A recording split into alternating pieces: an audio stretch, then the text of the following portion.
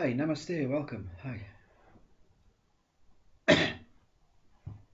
Firstly, I don't want to waste your time. Excuse me. I feel I have something to talk about, which may not be relevant to many people. So, if it's not relevant, I'm going to tell you right from the beginning what it's about, and you can switch off. You can skip. Don't waste your time. Search. It's important for you to find what you want. I'm going to speak about um, the center of the body, the navel. Now, the reason for this is there's a misconception behind. Many, when they reach a specific um, experience, remember we're all unique, we're all different. They assume, and like I sometimes, you will find me sometimes assuming that my experience is the important one, but it's not. So, for centuries now, they've been discussing the Upanishads, the Vedantas,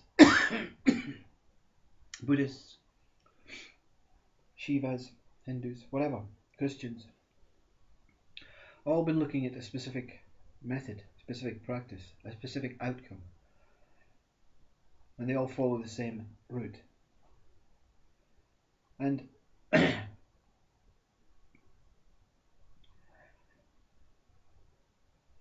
quickly want to say that when I was going through this surreal experience, I was listening to gurus about heart, heart, heart, heart, heart, mind, heart, heart, heart.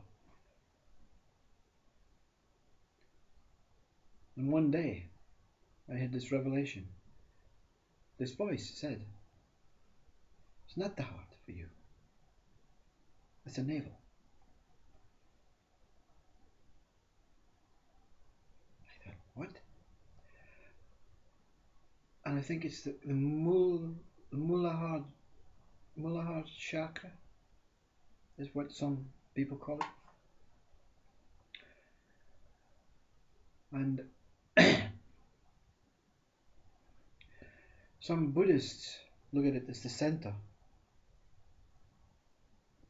your center, because it's actually the center of the body, 2 inches below the navel. Why am I talking about this? Because what came is very important for some people. They may relate, they may not. But there is a place within you. Whether you call it a chakra system, or whether you call it the subtle body, or whether you call it the Holy Spirit, is irrelevant. It's what you call it. But an understanding came from deep, deep within. When each human being is never disconnected, the umbilical cord connects every human being. Every human being is born, body birth.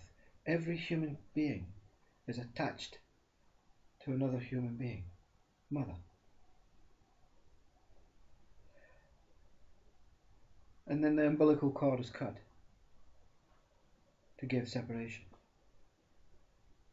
And it has to be. You can't all be connected by the same cord. We'd be connected to people who are buried under the ground. Can't move. So the cord is cut, but everything is connected. Every single human being has been connected. It's something we know, but we just take it for granted. Well, what came was not this. What came was that when the cord is connected, the life from the mother, from the mother, from the mother, from the mother, from the mother, from the mother, is continuous. So life that we call life, breath,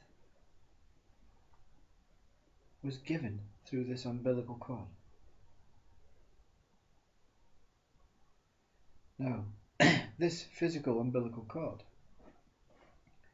was chopped. But remember, as bodies, we are simply reflections of what we truly are. We are simply reflections of the invisible us. And invisible is a wrong word to use, because we are indescribable. It's indescriptive. It is totally kind of unimaginable and inexplainable. So whatever we are, we're reflecting as this humans.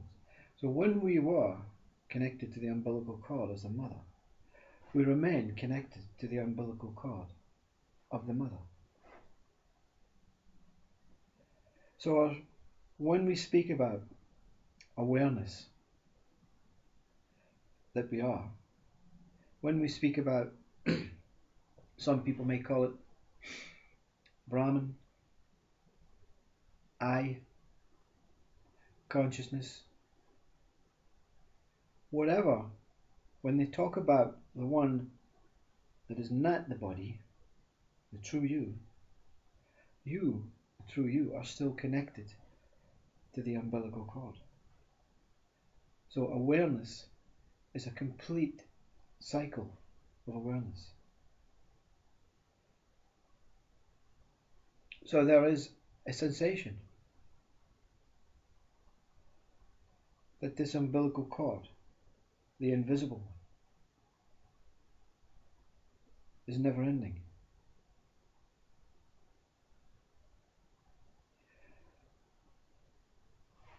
People have mistaken it for Kundalini, a snake. But this one is not travelling that way. This one is travelling that way. So again, it could be a gravitational pull from the earth. Maybe this is all a game. Maybe the brain is just playing hoax with us. Maybe we are just human beings, like a plant who dies. Like U.G. Krishnamurti says, we are just the pulsating, constant beating heart of life. But a pulsating, beating heart of life. We're no special. There is no I, there is no Brahman, there is no God, there is no awareness, there is nothing but just this life. So maybe it's a gravitational pull from Earth.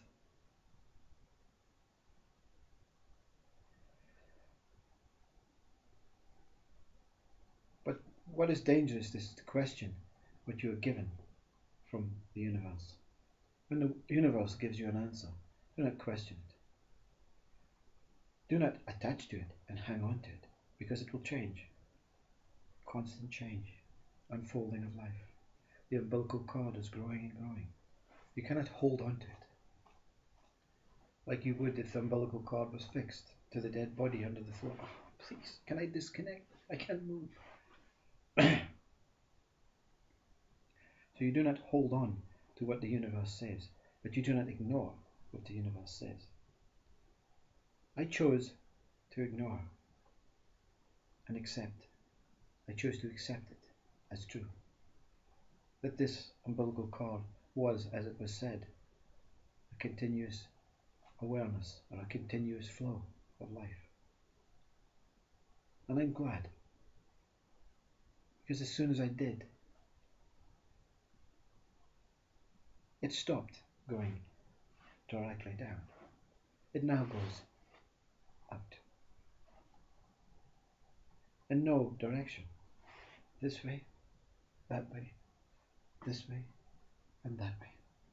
Every way. Down, up, around, circling, everywhere. So I have to disagree with UG, although I love him. I love him so much. He speaks a great language. I have to disagree and say, yes, I agree. We are forms of life. We are nature coming into a body and dying. I agree. But running parallel to this, simultaneous to this, is this true life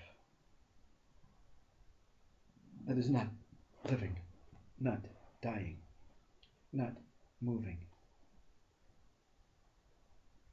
not anywhere, no mind, no body, no heartbeat, no breath, no consciousness, no love, anger, and everything that goes with this human form. This one is supreme. This one exists, and I am that. I cannot say, you are that. You have to say, I am that. You must experience that. For me, the navel is the center of everything, is the point. This is where you began, at the end of this umbilical cord, which you have the capability to go and travel and see when you follow it. It's not a wormhole. It's not a wild goose chase. It's not just a sensation, because sensations come and go. This sensation is permanently here, always now. Since I accepted it, it cannot go. This sensation cannot fade. This umbilical cord is the cord to God. I may be billions of light years away from it, but I'm still with my Father.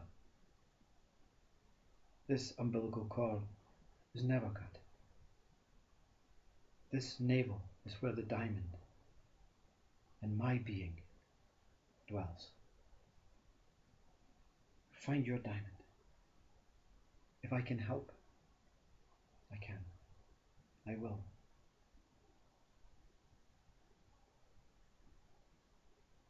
Just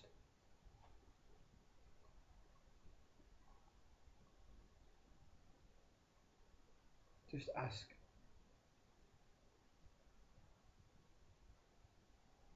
And I will be there.